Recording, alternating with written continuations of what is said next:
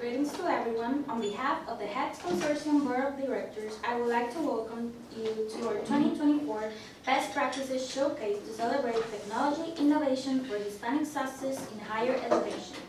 My name is Camille, and I will be presenting the speakers for the concurrent sessions of this room. Before we begin, we request your support with the following. Please change your mobile phone to silent mode to have your full attention and avoid interruption. This session is being recorded. This presentation will be in English. Finally, our staff will have the QR code to all participants to complete the electronic evaluation for this session before you leave the room. You can also find the QR code on your name badge. Your feedback and recommendations are very important to HETS. Now, we are ready to start. This current section is on the track. The title of the presentation is The Narratives Around High-Speed Rail and AI Analysis, and our speakers are Katherine Escalante and Deras. Thank you. Good afternoon, everyone. My name is Deras. My name is Katherine Escalante. And we're both undergraduate students at Eastern Connecticut State University. And today we're excited to present our research on narratives around high-speed rail in the United States. This is an AI-powered assistant analysis.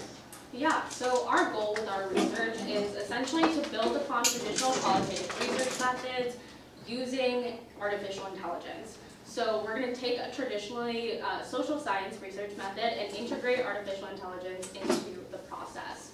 So throughout our research presentation, we will emphasize the implications of our methodology for higher ed fields and for undergraduate research.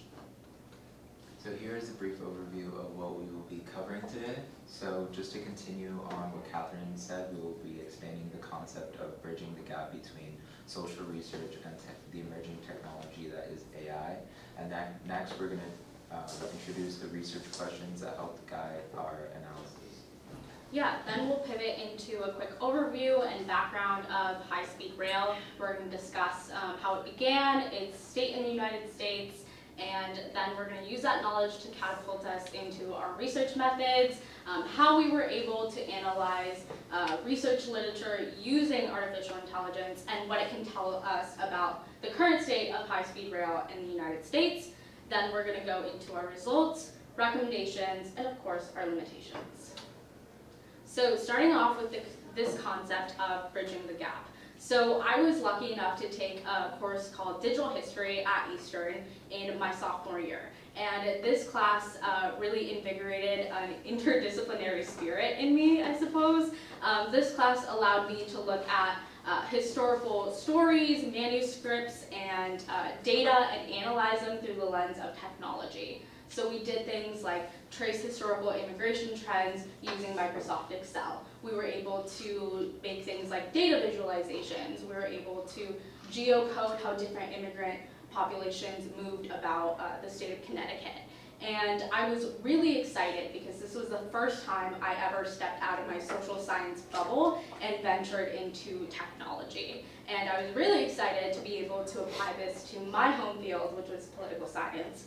So we all know that AI analysis allows us to look at things at an unprecedented rate. And we believe with a strong conviction that social scientists need to start leveraging artificial intelligence and other emerging technologies in order to solve social problems at unprecedented rates, more efficiently, and at more scalable paces. So these are our research questions. So the first one we've already been discussing a little bit. So how can AI be integrated into social science research? The next one is what narratives around high-speed rail impact public perception and its implementation. And then lastly, how can AI inform and support equity goals in development and implementation of high-speed rail policy? So that last piece we haven't touched on a lot quite yet, but as we started doing our research, we were really interested in seeing how high-speed rail specifically affects Latino communities in places like California, for example. And we actually ran into an overrepresentation of negative effects when it comes to Latino populations in relation to high-speed rail. So we were wondering, how can we use artificial intelligence to start beginning to craft different frameworks to support equity goals when it comes to applying and implementing things like high-speed rail. So we're going to give a quick overview on high-speed rail in general, of course. So high-speed rail was introduced for the first time in 1964 in Japan. And ever since, it has been adopted globally by countries like Taiwan, South Korea, Germany, and France. And when we really start to look at it, it's no wonder why. High-speed rail is characterized by being operational at staggering speeds of 124 miles per hour, which is an insane number by itself, but especially so when you consider that normal passenger trains only travel at about 60 miles per hour. That's why high-speed rail is considered to be one of the most sustainable transportation systems available to us in the modern day. It's able to cut greenhouse gas emissions, it's able to cut carbon emissions, it's able to decrease traffic congestion, it's able to decrease travel times by over half in most of the cities that it's being implemented in.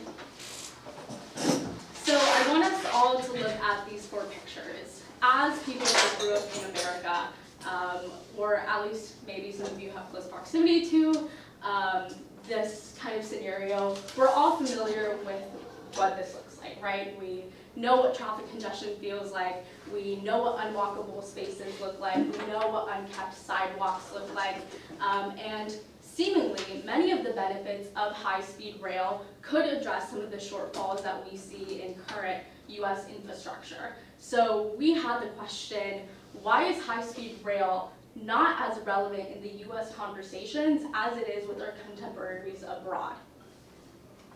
So just to put the focus on the US and the state of high-speed rail in the country. So the first high-speed rail project was in the US. It connects between Washington, D.C. and New York City. And currently, well, as of 2018, there have been 1,720 proposals approved, but not yet started in the United States. Additionally, only 33 miles of high-speed rail have been built as of 2018. So the state of high-speed rail in the United States seems like there's a lot of wanting for it, but not a lot of action has actually been taken place to construct it. Yeah, so now that we kind of understand the background of high-speed rail and how it's currently functioning in the US, we want to introduce our research method. So at the beginning of this presentation, we noted that we're going to be building upon this qualitative research method. So in the social sciences, one qualitative research method is called discourse analysis. And discourse analysis is essentially just a method of studying language. It posits that language is not only just about conveying information, but that it can express things like social relations, power relations, identities, and cultural values. It also posits that discourse analysis can help identify the factors that lead to something's success or failure, which is imperative and key to our research. We're going to try and analyze high-speed rail literature and policy and its language in order to see why it's succeeding or why it's failing in the United States ecosystem. Another aspect of this is public opinion. We know that language shapes public opinion. If something has a really negative language being attached to it, most people are going to have a bad public perception of that. So we want to see how those narratives and that language is affecting public perception and what we can do about that in relation to high-speed rail. So we're going to start off with our first methodology that we use. We're going to give a little brief interview of AI language models, what went into our GPT building, and then lastly, but very important, prompt engineering. So just for a quick overview of AI, specifically natural language processing, which is the technology behind ChatGPT. It's what allows machines to understand human language, digest it, analyze it. Like when you give it a prompt, it understands what you're saying, and then it goes and executes that prompt and returns it in human language English. So some examples are chatbots like ChatGPT, or maybe a company's like virtual assistant customer service thing, or speech recognition bots like Siri or Alexa. Yeah, so to add on to that, earlier we talked about using discourse analysis, which studies language. We thought that it is most equipped, AI is most equipped at natural language processing, at interpreting language. So it makes sense that we build upon a qualitative research method that is literally based in assessing language with the tool that is most equipped currently to look at that language and interpret it. So we're marrying the two together to see what happens. So now let's go into GPTs. So we are familiar with ChatGPT, but the creators of ChatGPT, OpenAI, have allowed its users to, or at least its premium users, to create GPTs, which are basically just a specialized version of a ChatGPT. So these on the screen are ones created by OpenAI.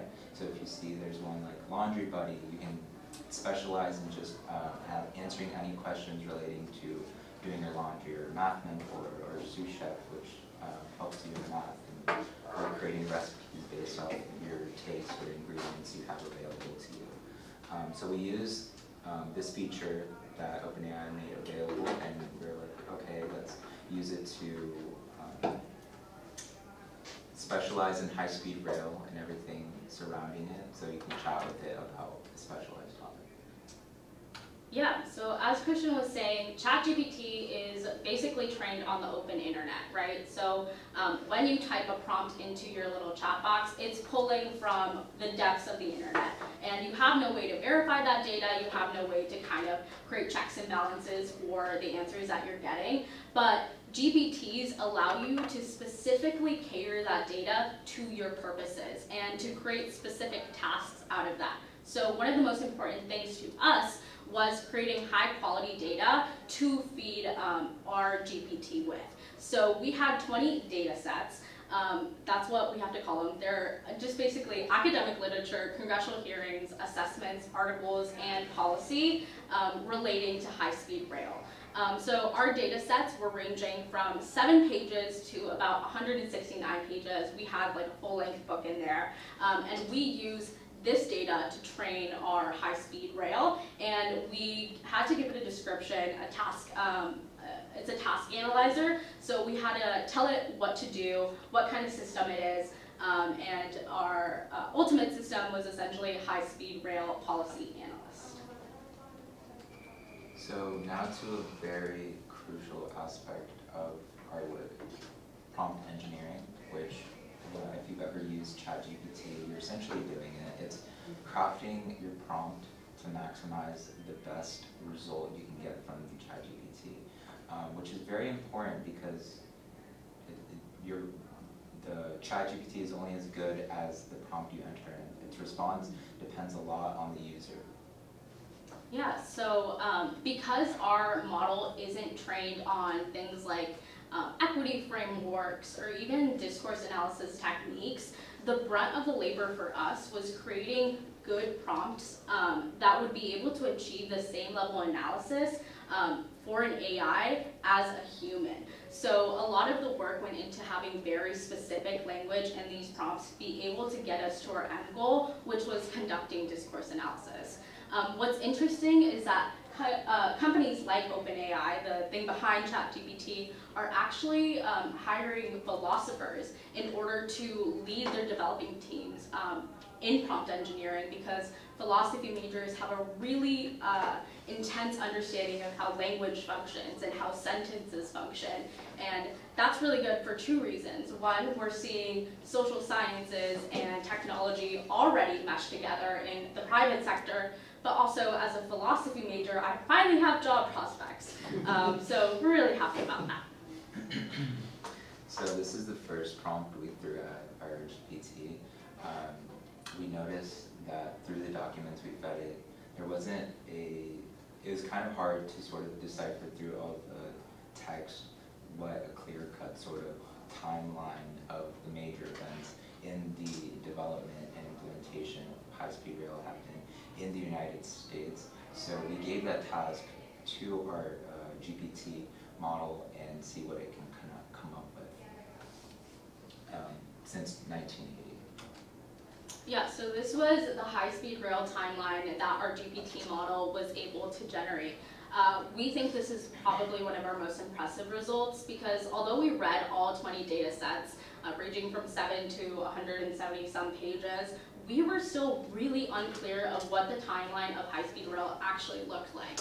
High-speed rail is one of those policies that's been starting and stopping since the idea has been around in the United States. So being able to visualize what this timeline has actually looked like through the policies that made changes happen was revolutionary to our personal understanding. So we see how in 1991, ITSA was passed for the first time, which chipped away the barriers that allowed the implementation of the United States' first high-speed rail project in 2000 with the Acela line, which we talked about earlier, connecting Washington, D.C. to New York City. Great line, by the way, highly recommend that one. And then we also see huge investments in 2009 with $8 billion being invested into high-speed rail, leading to huge high-speed rail expansion relatively from 2010 to 2018. But we also see how that's had a lot of mixed success. We see certain players come about, like California and Florida, becoming very large players when it comes to high-speed rail and being eager to tap things like federal funds in relation to high-speed rail to fund their own projects. And then we also see the COVID-19 impact, where in COVID-19, the world shut down, so there was a lot of delays, a lot of reassessments, a lot of budget allocations that had to completely change, which kind of transformed the narrative of high-speed rail. And the latest updates we have with high-speed rail is we have a new bipartisan plan that puts $66 billion into rail investments and $16 billion into the Metroliner line that we've talked about, the Acela line, which funds high-speed rail. Yeah, so the second problem we'll talk about today is this one, which is we asked it to, based off the text documents it has, to kind of tell us what the key economic drivers are that have influenced the formulation and implementation of high-speed rail in the U.S. And this was important because we wanted to analyze the narratives, right? Do that discourse analysis using AI. So the brunt of our discourse analysis here was in understanding the positive and negative narratives surrounding high-speed rail. So there were three main narratives throughout every single piece of data that we were able to feed our GPT model, and the following are the standouts. Firstly, job creation and diversification is the largest narrative by far when it comes to high-speed rail. Almost every single piece of literature that we inputted talked about this in some way or another, and it essentially posited that high-speed rail has the possibility to transform economies by supporting new and existing industries. Essentially, you're getting construction workers in there to build high-speed rail. You're employing urban planners to go in and transform what used to be roads into something else. You're getting a ton of diversification through that as well, so that was also a large component to that. The second largest narrative we had is environmental benefits. Since we've kind of discussed how high-speed rail is a sustainable transportation system, that's definitely one of the large narratives in the research. So we see things like high-speed rail being framed as an alternative to air and car travel, and then we also see different calculus like the ability for high-speed rail to reduce pollution and also the ability to reduce long-term healthcare costs in places that have things like high carbon emissions that lead to like higher rates of air particulate matter and stuff like that.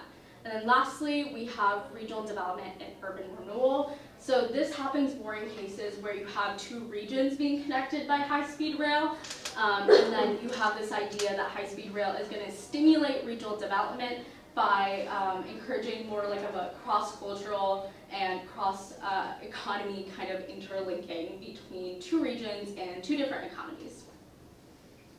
Now just to move to the flip side, to the negative framing. So first is the cost on the individual so the taxpayer, all the tax money that would go into funding such as expensive endeavor like high-speed rail. Next would be another major framing, negative framing is the institutional cost of state government, government funding through subsidies or grants and such. And then lastly, the political will. So people don't believe that the government is willing or able to pull off a project like high-speed rail in the United States. Yeah, so we want to talk about the implications of our methodology for higher education research. So firstly, we believe that this methodology has the power to enhance things like our literature reviews. Like we mentioned earlier, we read all of these 20 documents that we inputted, and we ourselves couldn't discern, off the top of our heads what that high-speed rail timeline looked like.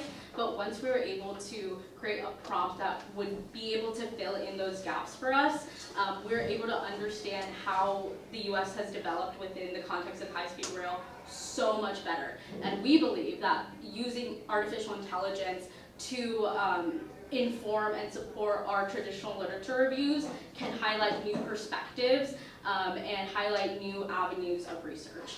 We also believe that the historical research field could also really be revolutionized. A lot of times in history, one person finds one narrative and we kind of stick to it, but being able to analyze and have artificial intelligence provide new perspectives can also provide another avenue for us to systematically analyze historical documents and get new insights.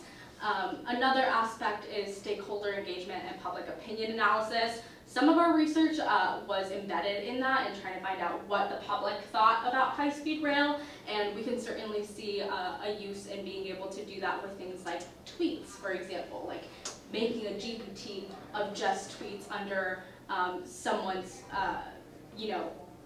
tweet about some policy and being able to kind of gauge a public opinion and reaction off that. And also just being able to train our social science students to be tech literate in a time where that is going to be the most essential skill set for their future career. And on the other end of that, being able to train our tech students to care and be invested in solving social problems with the new technological innovations that they are most knowledgeable of. So now for the second part of our methodology, which involves fine-tuning. So this is a different type of sort of AI model we're using. And we're using it to then to conduct equity analysis of certain situations regarding transportation. And then lastly, we're kind of talk about the assigning role to the system and prompt engineering. So just a quick overview of what fine-tuning is. So fine-tuning is you have the general model, the GPT, and then with fine-tuning, it's similar to what we did with the GPT, but with fine-tuning, it's more of training it to, you can train it, it's like special use cases like training it to talk in a certain way, or training it to conduct certain sort of analysis and even have like certain behaviors and patterns in its responses. So this is just like how you tell it what to do. So you give it a system, tell it what it is. So in this one, it's saying Marv is a factual chatbot that is also sarcastic. So that's telling the chat what, or the AI model what it is. And then the user is telling, would be like your prompt. So you're asking it, what's the capital of France? And then, so then it would spit out, okay, Paris, as if everyone doesn't know that already. Yeah, so. Yeah, so we wanted to basically use that fine-tuning and have it be able to complete a specific task for us. We wanted to be able to conduct equity analysis on a certain scenario and be able to problem solve how to essentially navigate this scenario in the most equitable way possible. So in order to do this, we had to do a ton of scenario building. So as Christian showed us, we had to do 10 different role system inputs and outputs, or inputs, forgive me, where we essentially took 4 of the premier frameworks and best practices for equity and sustainable transportation systems and created 10 scenarios off them to be able to train our model. We wanted it to know what the best practices are for equity and how to navigate certain equity failings. So we had to brainstorm an equity failing in the context of high-speed rail and then solve it with the information provided by best practice frameworks that we found through the Department of Transportation and a couple other nonprofit groups that work to advance equity. So yeah, that was our equity training through fine-tuning. So we were able to essentially apply these fake scenarios and those fake solutions to create something that would be able to solve a real equity problem. So the following is a equity problem laid out by a mayor of a town called Vasco in California, a majority Latino population.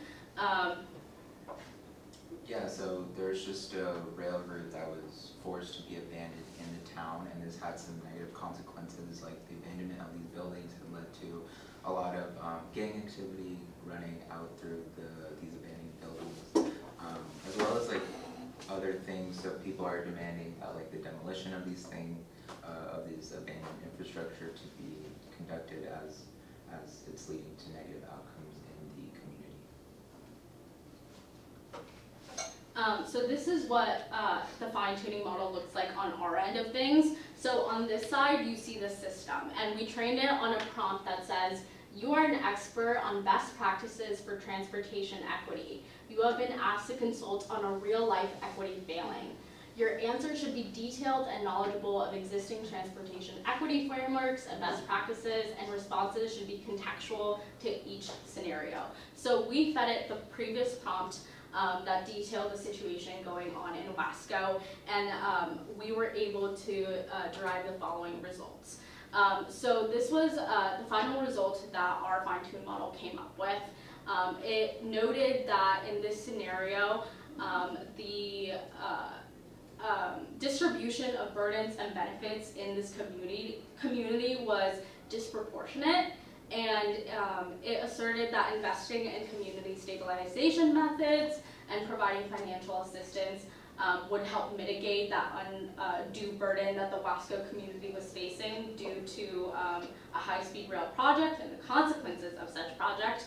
And in this specific case, being trained on equity best practices, our AI model suggested that in this case, the rail authority must address the issues of blight and safety caused by the abandoned housing complex and move to provide financial support for the demolition of the old complex. So you kind of see how there was a clear result at the end of this specific scenario. You kind of have the recommendation of what Wasco should do in order to move forward in an equitable fashion. So now for some recommendations. So DALL-E, which is one of the more popular, or probably the most popular AI image generation technology. So you can use, leverage that to sort of create a picture for what some text is maybe trying to display. This is actually AI generated, this infographic looking thing on the right here. It doesn't actually say anything, but it looks like an infographic about high-speed rail.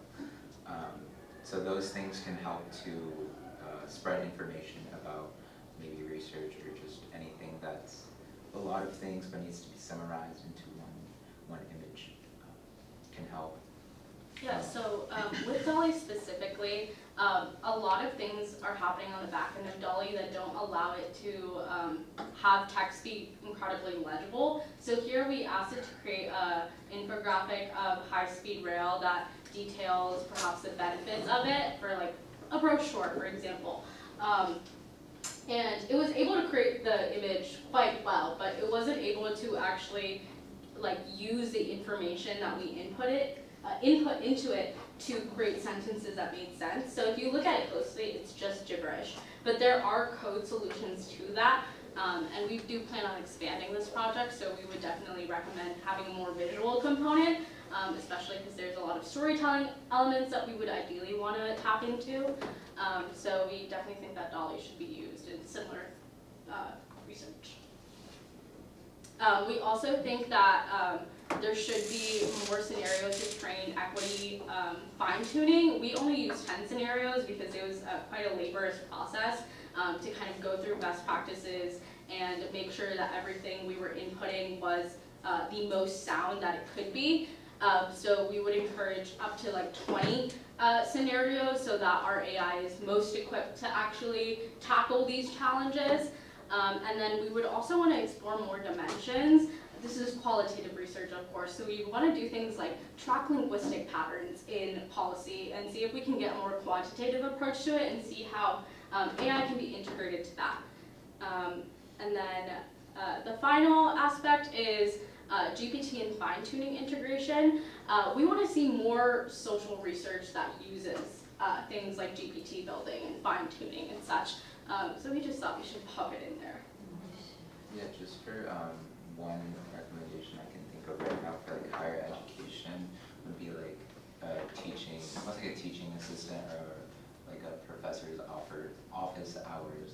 So if like the professor's away, you can like upload your syllabus, upload the rubrics, all your assignments. So if the student has like any questions about your class or an assignment, you can just consult the model, and you know, it works. It can work out for both parties. Yeah, so I'm just going to zoom past the model limitations super quick because I think we have a minute left. So GPT is the dumbest, or AI is the dumbest it's ever going to get, which is scary because it's already so advanced. So although we trained it on the latest model, in a couple months that's not going to be the latest model. In a couple months we'll have to redo this research with better results, with better technology. So we have that limitation. The next limitation is on GPT you can only use 20 articles. So that's what we were able to train our model on, but ideally we would love to train on, you know, up to 50, 60, 70, 80 articles that we can assure are, you know, up to our, you know, academic standards, of course. Next time frame. So with the constant changing landscape of what's the most up-to-date model, we did have like an analysis made already of this, but then that became a legacy model, so we had to use the newer model to do this research again almost. So this analysis was done over just like 2 months. And then cost. The cost wasn't too much to conduct this project. It was $20 for the GPT premium, and then like I think we spent like just over $1 for the fine tuning, but that's just because we didn't have that many examples. But fine tuning is notoriously known for being really expensive because a lot of examples in there, and it can come out to be millions of dollars if you have it as a personal chatbot or anything. Yeah, so that's our research. Thank you so much for being here and listening to us. Yeah, I think we're open to questions. Thank you for your presentation. Now we are ready for the Q&A session. Also, our staff will pass the QR code to help you access the form to evaluate the session before you go, or you can use the QR code at your badge.